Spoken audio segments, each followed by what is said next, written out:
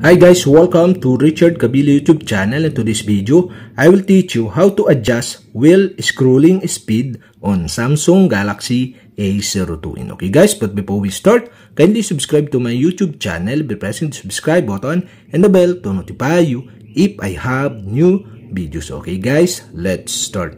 So okay guys, you only have to do is go to setting in your Samsung Galaxy A02.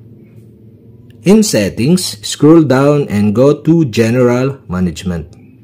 In general management, go to mouse and trackpad.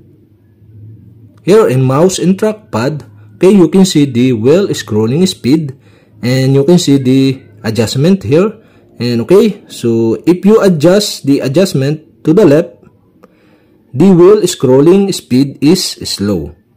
And okay, so if you adjust to the right, the wheel scrolling speed is fast. And okay guys, I decide to set into fast the wheel scrolling speed on my Samsung Galaxy A02.